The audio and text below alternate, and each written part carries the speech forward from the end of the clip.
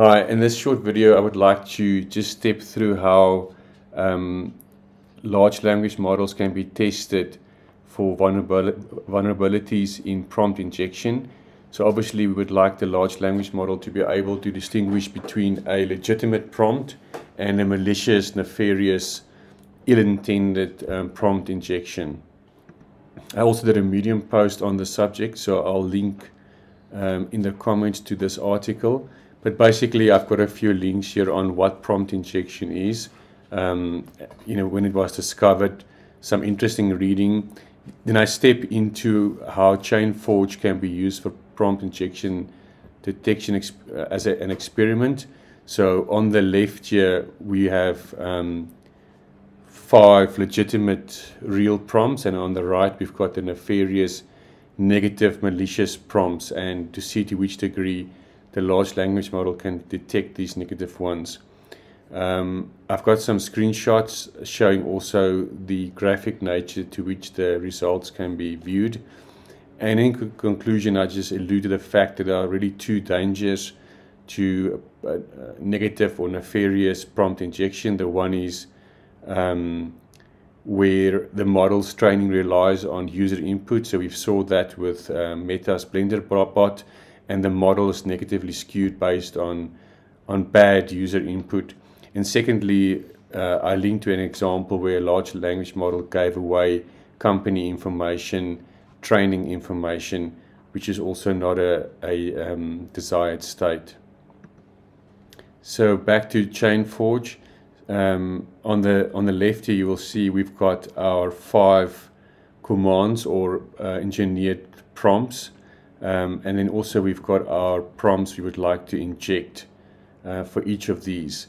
And then you'll see in our prompt node, basically we only list 2 models here from OpenAI, but you can add more models in terms of Claude, PaLM, and a few others. So I've only got GPT 3.5 and GPT 4. You can also set your number of responses. I will only have 2 responses just for cost sake and speed. So if we click here, it executes the request to the large language model. You'll see here that this is basically our template. So we've got a command and an input, and hopefully the large language model will be able to distinguish between the fact that the input does not really match the command. What I find interesting about ChainForge is if I add another variable or a placeholder to this template, it shows up here as a node if you want to add more input to this prompt node. And then towards the left here, you will see there's a inspect node. So with the inspect node, we get the output from the large language models. If you want that verbatim. And then we've got a very simple Python script here that detects if the letters LOL are in the response, or if the response is less than 5. And you can see from here that